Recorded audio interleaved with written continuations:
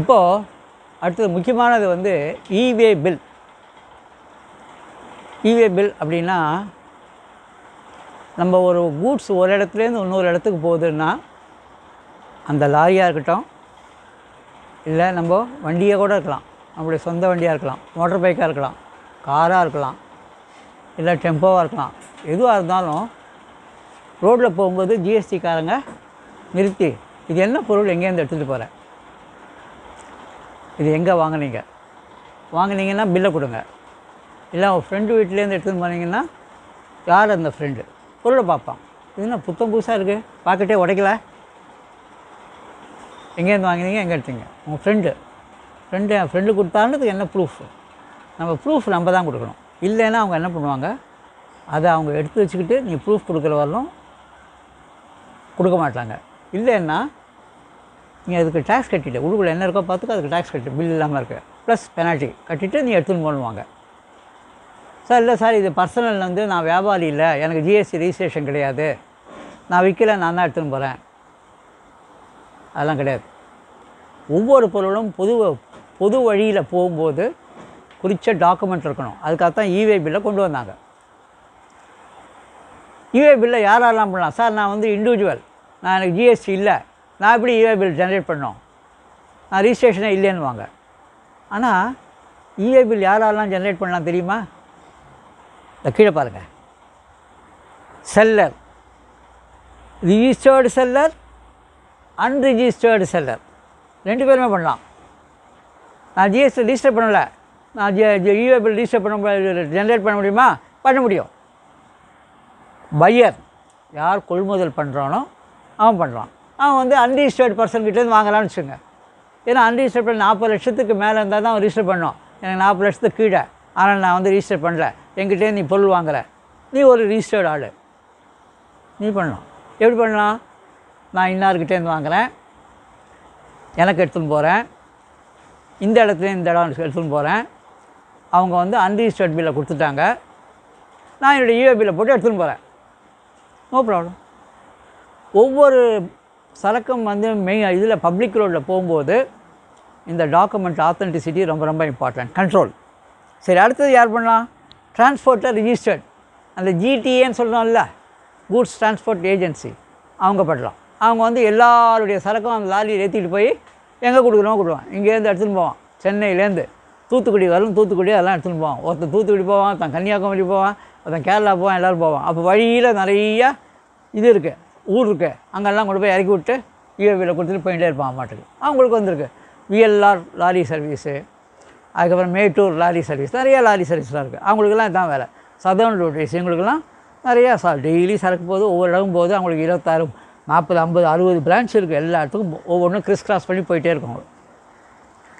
அதுக்கப்புறம் யார் ஜிஏ விடுறா? டிரான்ஸ்போர்ட்டர் அன்ரிஜிஸ்டர்ட்னா என்ன அப்படின்னா, எங்கிட்ட ஒரு 5 லாரி இருக்குது, நான் வந்து என்ன பண்ணுறேன், நேராக கம்பெனிக்கு போகிறேன், ஐயா எங்கிட்ட 5 லாரி இருக்குது, நீங்கள் ரெகுலராக எனக்கு கொடுங்க, நான் எங்கெங்கே கொடுக்கணுமோ நான் உங்கள்கிட்ட கொடுத்துட்டு வந்துடுறேன், உங்களுக்கு வந்து ஒரு 5-6 பிரான்ச் இருக்குன்னா அங்கே போய் நான் டெலிவரி பண்ணுறேன். அவங்களும் பண்ணலாம். அவங்க ஜிஎஸ்டி இருக்கணும்னு அவசியம் இல்லை, ஜிடிஏ அந்த கன்சைன்மெண்ட் நோட் கொடுக்கணுன்னு அவசியம் இல்லை. அவங்களுக்கு வேண்டியதெல்லாம் என்னென்னா இவே பில் ஜென்ரேட் பண்ணிவிட்டு அந்த இது இருக்கு இல்லையா, உங்களுக்கு பப்ளிக் டிரான்ஸ்போர்ட் ஒரு இடத்துலேருந்து இன்னொரு இடம் போனோம்னா உங்களுக்கு ட்ரிப் ஷீட்டுன்னு இருக்கும். ஒவ்வொரு லாரிக்காரனும் அந்த ட்ரிப் ஷீட்டை போட்டு தான் போகணும், இல்லைன்னா ஆர்டிஓக்காரை பிடிச்சிடுவான். அந்த ட்ரிப் ஷீட்டினுடைய ஒரு காப்பி தான் வந்து இவே பில். ட்ரிப் ஷீட் வந்து லாரிக்காரன் கட்டாயமாக போடும். லாரி மேலே சரக்கு இருக்கா உள்ள ட்ரிப் ஷீட் பண்ணணும். லாரியில் ஒன்றுமே சரக்கு இல்லையா, எம்டி, இவே பில் கூட தேவையில்லை, ட்ரிப் ஷீட்டும் தேவையில்லை. அடுத்தது யார் பாருங்கள், சிட்டிசன். நீயும் ஜென்ரேட் பண்ணலாம், நானும் ஜென்ரேட் பண்ணலாம், அவரும் ஜென்ரேட் பண்ணலாம். எதுக்கு ஜென்ரேட் பண்ணோம், நம்ம தான் வந்து வியாபாரி இல்லையே அப்படின்னு நீ கேட்கலாம். இப்போது நம்ம ரோட்டில் செக் பண்ணுறவங்க யாருன்னா ஜிஎஸ்டி அஃபிஷியல்ஸு, அவங்களுக்கு வந்து கிளியர் கட்டாக தெரியணும் என்னென்னா, இதில் வந்து ஜிஎஸ்டி டாக்ஸேஷன் கிடையாது, இது வந்து ஒரு ரெகுலராக ஒருத்தன் சேல் பண்ணது கிடையாது அப்படின்ற ஒரு டாக்குமெண்ட், யார் ஐடென்டிட்டி. அப்போ ஐடென்டிட்டி வந்து நம்ம டாக்குமெண்ட்டில் கொடுக்குறோம். முன்னெல்லாம் டாக்குமெண்ட் கொடுக்குறோம், அப்படியே போகிறோம் ஃபுல்லாக. இப்போ நீ வந்து ரிஜிஸ்டர் பண்ணிட்டேன்னு வச்சுக்கோயேன், நீ சாதாரண சிட்டிஸில் வந்து ரிஜிஸ்டர் பண்ணிவிட்டு இந்த மாதிரி ஜென்ரேட் பண்ணி போகிறேன்னா இந்த யூஏ பில் இருக்குது, இது என்னுடைய சரக்கு, இது பழைய சரக்கு, நான் வீடு மாற்றினேன், எனக்கு ட்ரான்ஸ்ஃபர் ஆகிடுது, அதனால் நான் இதெல்லாம் தூக்கி நான் வந்து புதுசாக ஒரு இடத்துக்கு போகிறேன், நான் குஜராத்துக்கு போகிறேன், மகாராஷ்டிரா போகிறேன், எங்கே போகிறேன், இதெல்லாம் என்னுடைய வீட்டு சாமான், இது என்னுடைய ஐடென்டிட்டி, இது என்னுடைய யூஏ பில் அப்படின்னா யாரும் உன்னை பிடிக்க மாட்டோம், அம்மாடு போயிட்டே இருக்கலாம். ஏன் அப்படின்னா உன்னுடைய சரக்குக்கு வந்து எந்த விதமான ஒளிவு மறைவு இல்லாமல் டிரான்ஸ்பரன்சி வந்துடுது. உன்னை யாருன்னு கேட்டான்னா யூஏ பில்லை பார்த்தா தெரிஞ்சு போயிடும். ஏன் அப்படின்னா உன்னுடைய ஃபோன் நம்பர், இமெயில் ஐடி எல்லாம் இருக்குது உனக்கு. ஸோ இவ்வளோ பேர் உங்களுக்கு வந்து ஃபெசிலிட்டி கொடுத்துருக்கான். அப்போனா லிட்ரலி எல்லாருமே பண்ணலாம். ஆனால் அவங்கள ஜென்ரேட் பண்ணுறவங்க they have to take responsibility. நாளைக்கு ஏதாவது டீட்டெயில்ஸ் கேட்டாங்கன்னா ப்ரூஃபோடு கொடுக்கணும். சரி, என்னென்ன டாக்குமெண்ட் எடுத்துன்னு போகலாம் அப்படிங்கிறதையும் சொல்லியிருக்காங்க. 2 முக்கியமான டாக்குமெண்ட்டு. நீ வந்து செல்லர், ரிஜிஸ்டர்டு செல்லராக இருந்தாலும் சரி, அன்ரிஜிஸ்டர்டு செல்லராக இருந்தாலும் சரி, ஒரு இன்வாய்ஸ் வேணும். அதில் டேக்ஸ் போடுறியோ அது depends on your status. UA bill இந்த 2 இருந்தால் போதும். 3வது, அந்த லாரிக்காரந்து அந்த ட்ரிப் ஷீட் ஒன்று இருக்கும், அது ஆர்டிஓக்காக. இந்த 3 இருந்தால் எங்கேயே வேணால் போகலாம் இவங்கள. சரி, இப்போ ப்ராப்ளம் என்ன வரும் அப்படிங்கிறது ஒன்று ஒன்றா பார்ப்போம். சென்னையில் சப்ளையர், கஸ்டமர் சேலம், நேராக சென்னையிலேருந்து சேலம் போகிறது. கஸ்டமர் என்ன பண்ணுறாரு, யூஏ பில் போடுறாரு, இன்வாய்ஸ் கொடுத்துட்றாரு, இவங்களுக்கு அனுப்பிச்சிடுறாரு. லாரிக்காரன் அவன் ட்ரிப் ஷீட் போட்டு இதெல்லாம் அட்டாச் பண்ணி எடுத்துகிட்டு போயிடுறான். Straight to Salem, no problem. Out side the state போனால் 50,000க்கு மேலே இருந்ததுன்னா அவங்க யூஏ பில் போட்டுடுறாங்க. சேலம், சென்னை இது தமிழ்நாடுக்குள்ளே இருக்கிறதுனால 1 lakh. சரி, இந்த 1,50,000 எப்படி கண்டுபிடிக்கலாம்? What is the value of the goods அப்படிங்கிறதுக்கு ஒரு கேல்குலேஷன். என்னென்னா, அவங்க பில் போடுறாங்கல்ல, அமௌண்ட்டு 70,000 80,000 போடுறாங்கல்ல, அந்த பொருளினுடைய சரக்கு பர்ச்சேஸ் காஸ்ட்டுன்னு நம்ம சொல்கிறோம் இல்லையா, அது மட்டும் கிடையாது. அதில் சேர்த்த ஜிஎஸ்டி, அதில் இருக்கிற பேக்கிங்கு, அதில் இருக்கிற இன்சூரன்ஸு, அதில் இருக்கிற டிரான்ஸ்போர்ட்டு. சப்போஸ் நான் டிரான்ஸ்போர்ட் போட்டு நான் உங்களுக்கு உங்கள் ஊருக்கே அனுப்பிச்சிட்றேன்னா இதெல்லாம் சேர்த்தா 1 லட்சத்துக்கு மேலே போச்சுன்னா யூஏ பில் போடணும். ஒரு உதாரணத்துக்கு 96,000 ரூபா சரக்கு, ஜிஎஸ்டி 18%, பேக்கிங்கு ஒரு 5,000 ரூபா, டிரான்ஸ்போர்ட்டேஷன் ஒரு 12,000 ரூபா, எல்லாத்தையும் கூட்டுங்க 1 lakh மேலே போகுது. You have to put UA bill. Sir என்னுடைய சரக்கு 95 தான், அதனால் நான் போடலன்னு சொல்லக்கூடாது. So valuation for UA bill purpose is total amount in the invoice value. அதே மாதிரி இதுவும் 50,000க்கு மேலே இருந்தால் எல்லாம் ஜிஎஸ்டி எல்லாம் சேர்ந்தால் அந்த அமௌண்ட்டில் போடணும். வெறும் பர்ச்சேஸ் காஸ்ட்டை மட்டும் போட, பர்ச்சேஸ் காஸ்ட்டு இது அக்கௌண்டிங் மட்டும்தான். ஸோ இது வந்து valuation for UA bill purpose. இங்கே வாங்க, இப்போ சப்ளையர் வந்து சென்னையில் இருக்கார், கஸ்டமர் சேலமில் இருக்காங்க. ஆனால் இந்த பொருள் வந்து ஈரோடில் ஒருத்தர்கிட்ட ஜாப் ஒர்க்காக போனோம். இவர் என்ன சொல்கிறாரு, அங்கேருந்து என்கிட்ட வந்து நான் லாரியில் இருக்கிறதெல்லாம் இறக்கி வச்சு அதுக்கு ஒரு கூலி கொடுத்து, அதுக்கப்புறம் நான் 300 லாரி வச்சு அது கூலி கொடுத்து அங்கேயே மறுபடியும் ஈரோடுக்கு போனோம் அப்படின்னா எனக்கு காசு ஜாஸ்தி ஆகும், லாரி ஃப்ரைட் ஜாஸ்தி ஆகும், லோடிங் ஜாஸ்தி ஆகும். இப்போ என்ன பண்ணான்னு கேட்குறாரு, என்கிட்ட அனுப்பாத, நேராக இங்கே ஈரோடுக்கு அனுப்பிடு, bill to ship to. So bill வந்து எங்கே இருக்கும்னா சேலத்துக்கு இருக்கும், ஷிப் டு என்னன்னா இங்கே இருக்கும், யூஏ பில் இங்கேருந்து நேராக போகும். ஆனால் பில்லு இவருடைய பில்லு இருக்கு இல்லையா, இதோடைய பில்லு காப்பி இங்கே போயிடும். அப்போ என்னாகும், there is no problem. Job ஒர்க்கில் அந்த இடத்துல ஃபோன் பண்ணி சொல்லிவிடுவாங்க, என் சரக்கு அங்கே வருது, நீ வாங்கி டவுன்லோட் பண்ணிட்டு நீ அந்த ப்ராசஸிங் ப்ராசஸிங்லாம் பண்ணிட்டு எனக்கு நீங்கள் வந்து திருப்பி அனுப்பிச்சிடுவாங்க. அதனால் என்னாகும், இந்த இடத்துல டவுன்லோட் பண்ணி அன்லோட் பண்ணி மறுபடியும் போட்டு ஒரு லாரி எடுத்து அவங்க மறுபடியும் போட்டு போகிறத செலவுகள்லாம் இருக்கும், இதுவாகிடும். இதில் ஒரு ப்ராப்ளம் என்ன அப்படின்னா, நார்மலாக பிஸ்னஸ்ன்றது ஒரு சீக்ரஸினா நம்ம எங்கேருந்து வாங்குகிறோம், யாருக்கு வைக்கிறோம், எவ்வளோ ரூபாய்க்கு வாங்குகிறோம், எவ்வளோ ரூபாய்க்கு விற்கிறோம், இதெல்லாம் வந்து மற்றவங்களுக்கு தெரியாத வரலும் நம்ம பிஸ்னஸில் ஒரு சிக்கலும் இல்லை.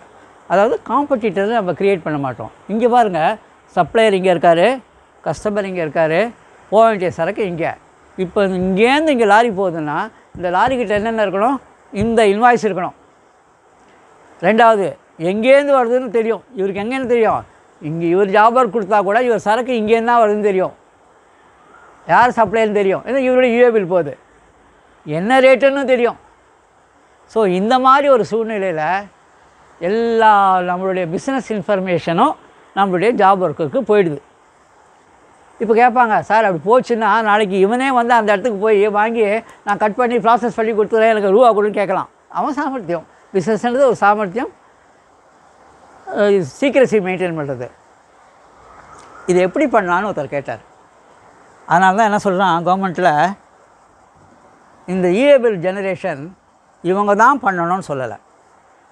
செல்லர் பண்ணலாம், பையர் பண்ணலாம், டிரான்ஸ்போர்ட்டர் பண்ணலாம், அன்ரிஜிஸ்டர்ட் டிரான்ஸ்போர்ட்டர் பண்ணலாம், ஆர்டினரி சிட்டிசன் கூட பண்ணலாம், நோ ப்ராப்ளம். ஸோ அதனால் இந்த மாதிரி வரும்போது என்ன சொல்லணும் அப்படின்னா, இங்கே சேலத்தில் இருக்கிற என்ன பண்ணோம், சப்ளையர்கிட்ட அங்கே சென்னையில் இருக்கிற எனக்கு இவ்வளோ ஆர்டர் குவான்டிட்டி நீ எல்லாத்தையும் பேக் பண்ணிவிட்டு என்கிட்ட எங்கே இருக்குதுன்னு சொல்லிவிடு, நான் லாரியை அரேஞ்ச் பண்ணிடுறேன். லாரி அங்கேருந்து வர வேண்டியது என் பொறுப்பு. ஸோ பையர் வில் ஜெனரேட் எ இவே bill from Chennai to Erode. அப்போது இன்வாய்ஸ் இல்லையே அப்படின்ற ஒரு கேள்வி வரும். அப்போ என்ன பண்ணால் இந்த லாரிக்காரங்கிட்ட என்ன சொல்லுவார், இந்த இவே பில் இருக்கு இல்லையா, நான் ஜெனரேட் பண்ணுற இவே பில்லை வச்சுக்கோ, நான் ஒரு லெட்டர் ஒன்று கொடுக்குறேன், அதையும் வச்சுக்கோ. டெலிவரி சலான்னு பேர், டெலிவரி சலான். லெட்டர் கொடுத்துட்டு இந்த இவே காப்பி இருக்குல்ல, அந்த காப்பி ஆஃப் த பில், இந்த ஜெராக்ஸ் காப்பி நீ வச்சுக்கோ. இதை வந்து யாராவது நடுவில் ஜிஎஸ்டிக்காரங்க கேட்டால் கொடு, ஆனால் எந்த காரணத்தை கொண்டும் இவர்கிட்ட கொடுக்காத. அந்த இதை என்கிட்ட கொடுத்துட்டு நீ வாங்கிக்கோ, உன்னுடைய ரூபா சைட்டாக வாங்கிக்கோ. இது ஒன்று இருக்குது. இல்லை அப்படின்னா சப்ளையர்கிட்டயே யாரையாவது ஆளை அனுப்பி லாரியில் போட்டு இவங்களுடைய இது இவே பில்லில் போகும்போது அதில் ஒரு இடம் இருக்குது, எதுக்காக அனுப்புகிற அப்படின்னு இருக்கு. Sale, inward supply, outward supply, job work அப்படின்னு இருக்கு. ஜாப் ஒர்க் அப்படின்னு போட்டு இங்கே அனுப்பிச்சுட்ருக்கோம். Material purchased from year job. இதனால் என்ன ஆகுதுன்னா, இவருக்கு எங்கேருந்து மெட்டீரியல் வருதுன்னு தெரியும், ஆனால் யார் சப்ளை பண்ணால் தெரியாது. ரெண்டாவது என்ன காஸ்ட்டுன்னு தெரியாது. இந்த ப்ராப்ளம்லாம் வந்து 5 கோடிக்கு மேலே இருக்கிறவங்களுக்கு ப்ராப்ளம் இல்லை. ஏன் அப்படின்னா 5 கோடிக்கு மேலே இருக்கிறவங்களாம் ஆன்லைனில் ஜிஎஸ்டி இது இன்வாய்ஸ் போடுறாங்க இல்லையா, இன்வாய்ஸில் வந்து அந்த ஒரு 5000ன்னா ஒரு இன்வாய்ஸில் ஒரு நம்பர் வருது, ஒவ்வொன்றும் ஜென்ரேட் பண்ணும்போது வருது. அந்த நம்பரை அந்த லாரிக்காரன்ட்ட கொடுத்து இங்கேருந்தே இவேபிள் ஜென்ரேட் பண்ணி கொடுத்துட்டேன்னு வச்சுக்கோ, அவனுக்கு அந்த ஃபோனில் வாட்ஸ்அப்பில் வச்சேன்னா எங்கேருந்து வேணால் பண்ணிக்கலாம். இப்போதைக்கு 5 கோடி வரலும் உங்களுக்கு வந்து கம்பல்சரி, 5 கோடி கீழே ஆப்ஷனல் வந்து ஒன்றும் எனேபிள் பண்ணல. ஏன்னா எல்லோரும் வந்து நானும் போடுறேன் அப்படின்னா நாளைக்கு ப்ராப்ளம் ஆகிடும், பேண்ட்வித் வேணும் காசுனா. இப்போ கொஞ்சம் கொஞ்சமாக கொடுக்கலாம். Probably in another about 1 or 2 years time நீங்கள் யார் வேணால் போட்டுங்க, நோ ரெஸ்ட்ரிக்ஷன். இதனால் என்ன ஆகுது அப்படின்னா, ஒரிஜினல் இன்வாய்ஸ் காட்டணுன்னு அவசியம் இல்லை. இப்போ வந்து 5 கோடி கீழே இருக்கிறவங்க மேனுவல் இன்வாய்ஸ் போடுறாங்களே, அவங்களுடைய சாஃப்ட்வேரில் போடுறாங்க. போட்டால் இந்த ஒரிஜினல் இன்வாய்ஸ் லாரிக்காரன்ட்ட போகணும். லாரிக்காரன் எங்கேருந்தோ கிளம்புறான். அப்போ என்ன பண்ணுவாங்க, அவங்க இங்கேருந்து அந்த இதை குரியரில் அனுப்பிச்சி, லாரி ஆஃபீஸ்க்கு குரியரில் அனுப்பிச்சி அவங்ககிட்ட சொல்லி பண்ணோம். சப்போஸ் அது எதாவது மறந்து போச்சு, போகும்போது இன்வாய்ஸ் இல்லை அப்படின்னா, நாளைக்கு ரோட்டில் எதாவது மாட்டினான்னா ஹெவி பெனால்ட்டி. அதனால் கொஞ்சம் வந்து கோஆர்டினேட் பண்ணி, இப்போதைக்கு 5 கோடி கீழே இருக்கிறவங்களுக்கு கோஆர்டினேட் பண்ணி செய்யணும். 5 கோடிக்கு மேலே இருக்கிறவங்களுக்கு ஒன்றும் ப்ராப்ளம் இல்லை. ஏன் அப்படின்னா எல்லாமே எலக்ட்ரானிக். இவே பில்லை நீ ஜென்ரேட் பண்ணி அப்படியே வாட்ஸ்அப்பில் அனுப்பிச்சிடலாம், நேராக லாரிக்காரங்களுக்கு போய் சேர்ந்துடும், அவன் அதை யூஸ் பண்ணிடலாம். அதே மாதிரி இந்த இன்வாய்ஸு எலக்ட்ரானிக்கலி ஜெனரேட்டட் இன்வாய்ஸ் இருக்கு இல்லையா, அந்த சிஸ்டமில் ஜிஎஸ்டி சிஸ்டமில் அதுவும் உங்களுக்கு யூனிக் கோட் நம்பர் வந்தது, அதையும் போட்டுடலாம். 5 கோடி கீழே இருக்கிறவங்க ஏதாவது ஒரு முயற்சி பண்ணி பண்ணோம் ஃபுல்லாக. இப்போ அடுத்தது போகலாம். லோக்கலில் நம்ம பார்த்தோம், இது 3 வந்து உங்களுக்கு வந்து தமிழ்நாட்டுக்குள்ளே. அஸ்யூமிங் இது வந்து மகாராஷ்டிரான்னு வச்சுப்போம். எம்ஹெச் பேர் மகாராஷ்டிரா, ஒரு அப்ரிவேஷன். இன்டர்ஸ்டேட்டு. கஸ்டமர் சென்னையில் இருக்கார்.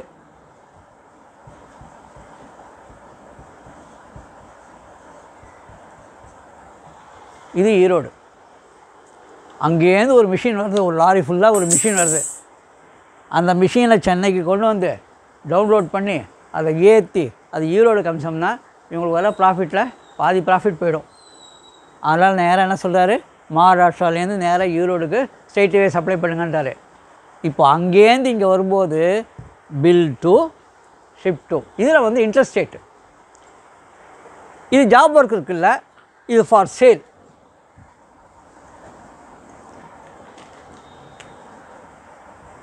சேல்ஸ் இப்போ போடுறாரு, அது ஜாப் ஒர்க்கு, இது சேல்ஸு. சேல்ஸ் எங்கே? ஈரோடுக்கு போகிறாரு. இவருடைய கஸ்டமர் இவர். இப்போ இவர் வந்து அமிச்சார்னா இவருடைய இடம் தெரியும், இவருக்கு எவ்வளோ விற்கலான்னு தெரியும், இவருடைய டீட்டெயில்ஸ்லாம் தெரியும். அது அந்த நேரம் இங்கே வந்துடும். இவருக்கு என்ன ஆகும்? இவருடைய ட்ரேடர் இங்கேருந்து வாங்கி அங்கே உட்காராரு. ஸோ அதனால் இவர் என்ன சொல்கிறாரு, இந்த சீக்ரெட்ஸ் எல்லாம் இவருக்கு தெரியக்கூடாது. அதனால் இவர் வந்து இவருக்கு இன்வாய்ஸ் பண்ணுறாரு. அதே மாதிரி இவர் என்ன பண்ணுறாரு, இந்த லாரிக்காரர்கிட்ட சொல்லி அந்த கம்பெனிலேருந்து இந்த சரக்கு எடுத்துக்கோ, அந்த சரக்கு எடுத்துகிட்டு நான் உனக்கு ஈவே பில் கொடுக்குறேன், நான் உனக்கு இன்வாய்ஸ் கொடுக்குறேன். Bill to ship to, bill எங்கிட்ட வரணும், ஷிப் டு இங்கே வரணும். இவர் என்ன பண்ணுவார், இவருடைய இன்வாய்ஸ் போடுவார் எங்கே? CGST, SGST. ஸோ அப்போ இவருக்கு வந்து கொடுக்கும்போது லாரியில் கொடுத்துட்டு அவருடைய இன்வாய்ஸ் கொடுத்துருவார். இவர் லாரிக்காரங்கிட்ட என்ன பண்ணுவாங்க, இவருடைய பில்லை கொடுப்பார். இவருடைய இஏ பில் இங்கேருந்து இங்கே ப்ளஸ் இவருக்கு இவங்க இன்வாய்ஸ் பண்ணுறாங்க இல்லையா, அது தனியாக ஒரு கவரில் போட்டுப்பார். இந்த சரக்கு அவன் கேட்பான் ஜிஎஸ்டியில், இவருடைய சரக்கு இங்கே விற்றுருக்காங்க, நீ ஏன் இங்கே கொண்டு போகிற? அப்போது இவர் இங்கேருந்து இங்கே வாங்கினதுக்கும் உனக்கு ஜிஎஸ்டி எஸ்கேப் ஆகிடக்கூடாது, இவர் அங்கே போனதுக்கும் ஜிஎஸ்டி எஸ்கேப் ஆகிடக்கூடாது. இந்த லிங்க்கு அஃப்கோர்ஸ் இந்த இவர் வந்து 10 கோடிக்கு மேலே இருந்தால், 5 கோடிக்கு மேலே இருந்தால் இவர் இன்வாய்ஸ் போடுவார். அந்த இன்வாய்ஸுடைய காப்பி லாரிக்காரர்கிட்ட வச்சிடலாம். ஆனால் இவருடைய இன்வாய்ஸ் என்னென்னா 5 கோடிக்கு மேலே இருந்தால் உங்களுக்கு இன்வாய்ஸில் எல்லாம் போட்டுரும். ஆனால் 5 கோடி கீழே இருந்தால் உங்களுடைய ஆர்டினரி இன்வாய்ஸ் போட்டோம்னா அந்த இன்வாய்ஸினுடைய ஒரிஜினல் காப்பி அங்கே போகணும். அது யாரை வச்சு லாரி ஆஃபீஸ்க்கு சொல்லி இல்லை குரியரில் போட்டு அவங்க அதை லிங்க் பண்ணி அதை கொண்டு வராங்க. இதுதான் உனக்கு என்டையர் சிஸ்டம். இந்த ப்ராப்ளம் இப்போ வந்து 5 கோடி கீழே இருக்கிறவங்களுக்கு இருக்குது. அவங்க ஏதாவது இது மாதிரி பில் டு ஒருத்தருக்கு, ஷிப் டு ஒருத்தருக்கு, இதர் இன்ட்ரெஸ்ட் ரேட்டாக இருந்தாலும் சரி. இது இங்கே ஈரோடில் இருக்கிறதா ரெண்டும் தமிழ்நாடாக போயிருக்கு. இப்போ இவர் இங்கேருந்து இங்கே என்ன பண்ணுவார், ஐஜிஎஸ்டி போடுவார். இவர் என்ன பண்ணுவார், இங்கேருந்து அதுக்கு சிஜிஎஸ்டி. அதுக்கும் என்ன வித்தியாசம்னா, இவர் ஒரு 10 லட்ச ரூபாய்க்கு விற்கிறாருன்னா இவர் அதை 12 லட்ச ரூபாய்க்கு விற்கிறாருன்னா 10 லட்ச ரூபாய்க்கு ஐஜிஎஸ்டி, 12 லட்ச ரூபாய்க்கு சிஜிஎஸ்டி, எஸ்ஜிஎஸ்டி. ஆனால் இப்போ ஷிஃப்ட்டு வந்து தமிழ்நாட்டில் இருக்கிறதால ஒன்றும் ப்ராப்ளம் இல்லை. இதே கர்நாடகாவில் இருந்தால் இவர் அங்கேருந்து ஐஜிஎஸ்டி போடுவார், இவர் இங்கேருந்து ஐஜிஎஸ்டி போடுவார். இவர் இருக்கிற பணம் இதை விட கொஞ்சம் அதிகமாக இருக்கும். ஆனால் இவே பில் போட்டு தான் ஆகணும். இவே பில் போடும்போது இவர் ஒன்ஸ் இவர் கிட்ட வந்துருச்சுன்னா ஒன்றும் ப்ராப்ளம் இல்லை. ஆனால் இவருடைய கோடவுனுக்கு வராமல், இவருடைய ஸ்டாக் புக் வராமல் அனுப்புகிறாருன்னா இவருடைய இன்வாய்ஸ் அங்கே போகணும். இங்கே இவர் சப்ளை பண்ணதுக்கு இன்வாய்ஸ் இருக்கணும். இது தனியாக இருக்கணும், அது தனியாக இருக்கணும். லாரிக்காரங்க கிட்ட சொல்லி இதை அப்படியே நம்ம செக் பண்ணி போட்டுக்கணும். இது ஓரளவுக்கு வந்து யார் நம்மக்கிட்டேருந்து வாங்குகிறாங்களோ அவங்களுக்கு தெரியாமல் சீக்ரெட்டாக மெயின்டைன் பண்ணணும். இது சமாச்சாரம். பட் 5 கோடிக்கு மேலே இருந்தால் எல்லாமே உங்களுக்கு ஆன்லைனில் போயிடுது. அதனால் நேராக லாரிக்காரங்கிட்ட அதை அட்டாச் பண்ணி ஒரே இதை அட்டாச் பண்ணி அனுப்பிச்சிட்டோம்னா அவங்க இதெல்லாம் காட்டுறாங்க. இதுலேயும் ஒத்துக்கிறாங்க. ஜிஎஸ்டிலையும் வந்து if you are invoicing on இவே electronic system through the portal it self there is no problem. அந்த ஒரு நம்பர் ஒன்று இருக்கும், அதுக்கு ஒரு QR கோடு ஏதோ வரும் போல் இருக்குது. அதை கலெக்ட் பண்ணால் உடனே அது வந்து எஸ் ஆத்தென்டிகேட் பண்ணிடும், லாரியில் போயிடும் ஃபுல்லாக. இதுதான் இவேபிள்னுடைய சாராம்சம். இப்போ அடுத்தது யாரெல்லாம் இவேபிள் போடணும், யாரெல்லாம் இவேபிள் போடக்கூடாது, எதெல்லாம் எக்ஸம்ப்டட். இதில் ஒரே ஒரு கொஸ்டின் என்ன அப்படின்னா, இப்போ நம்ம 1,50,000 சொன்னோம் இல்லையா, 1 லட்சம் within the state of Tamil Nadu, interest rate 50,000. ஆனால் இந்த இது ரெண்டுத்துக்கு அப்ளை ஆகாது. என்ன அப்படின்னா, if you celled any material for job work, no ceiling. நான் 30,000 ரூபாய்க்கு ஒரு பொருள் இருக்குது, அதை ஜாப் ஒர்க்காக அனுப்புகிறேன் சார், இது வந்து 1 லட்சத்துக்கு கீழே இருக்குது சார், நான் வந்து இவே பில் போடல, தப்பு.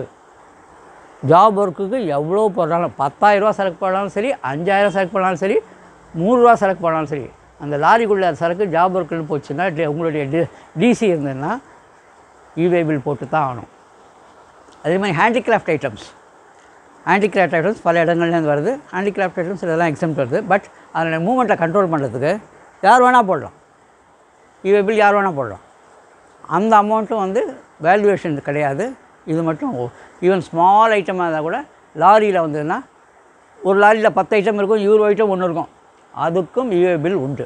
ஸோ இது ரெண்டுத்தையும் வந்து நம்ம முக்கியமாக பார்க்கணும். அது இவே பில் ஜெனரேஷனில் வந்து என்னென்ன இன்வேர்டு என்னென்ன அவுட்வேர்டு அதெல்லாம் இருக்குது. அது நிறையா விலாவாரியாக கொடுத்துருக்காங்க. அதுக்கப்புறம் வந்து லார்ஜ் டைமென்ஷனல் கார்கோ என்னன்றது போக போக நம்ம பார்ப்போம். ஸோ சிம்பிளி இது வந்து என்ன அப்படின்னா டு ஸ்டார்ட் வித்து இது ரொம்ப ரொம்ப முக்கியம். அது இதெல்லாம் தெரிஞ்சிட்டிங்கன்னா யாரால் இவே பில்லும் சப்போஸ் டவுட் இருந்தது, வேல்யூவேஷனில் டவுட் இருந்தது அப்படின்னா ஒரு 90,000 இருந்ததுன்னா சோம்பல் பார்க்காம ஒரு இவே பில் ஜென்ரேட் பண்ணிவிடுங்க.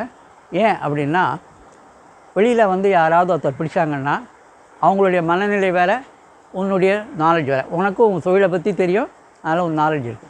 அவங்க வந்து எல்லா தொழிலும் தெரிஞ்சுக்கணும்னு அவசியம் இல்லை, எந்த சூழ்நிலையில் எடுக்கிறாங்கன்னு தெரியாது.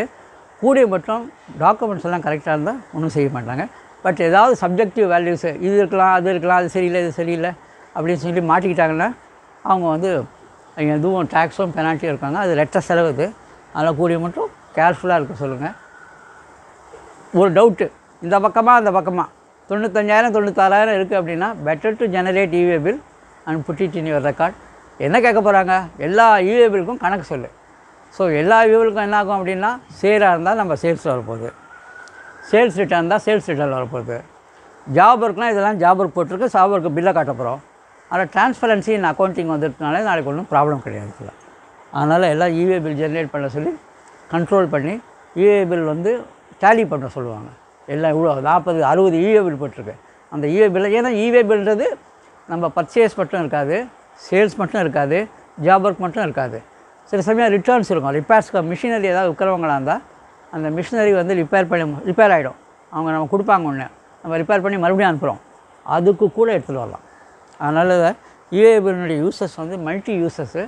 அந்த கண்ட்ரோல் பண்ணி நம்ம புக்ஸ் ஆஃப் அக்கௌண்ட்ஸ் பிரகாரம் டாக்குமெண்ட்டை காமிச்சோம்னா there should not be any problem ஃபுல்லாக. அதனால் ரோட்டில் போகிற எல்லா சரக்குள்ள லாரிஸ் எல்லாம் டாக்குமெண்டேஷன் வெரி வெரி இம்பார்ட்டன்ட். எல்லாருக்கும் வந்து அந்த டாக்குமெண்டேஷனை அட்வைஸ் பண்ணுங்கள், லெட் தம் ஃபாலோ இட் ஃபுல்லாக. எம்டி லாரி போகுது அப்படின்லாம் ஒன்றும் வேண்டாம், எம்டி லாரிலாம் ஒன்றும் கிடையாது. அதனால் வந்து சரக்கு இருந்தால் தான் இது. எக்ஸம்ப்டட் ஐட்டம்னு இருக்குது, அரிசி பருப்பு இதெல்லாம் இருக்குல்ல, சில எக்ஸம்ப்டட் ஐட்டம்ஸ்லாம் இருக்குது. அதெல்லாம் வந்து ஆல்ரெடி எக்ஸம்ப்டட். உள்ளுக்குள்ளே இருக்கிறது அந்த பொருள் தானா அப்படிங்கிறத டெலிவரி செலான் மூலமாக காமிக்கணும், இல்லை இன்வாய்ஸ் மூலமாக காமிக்கணும் ஃபுல்லாக. அதுக்கெல்லாம் வந்து இது கிடையாது ஃபுல்லாக. Taxable goods very very important ஃபுல்லாக. ரைட், இதெல்லாம் முடிச்சுக்கணும்.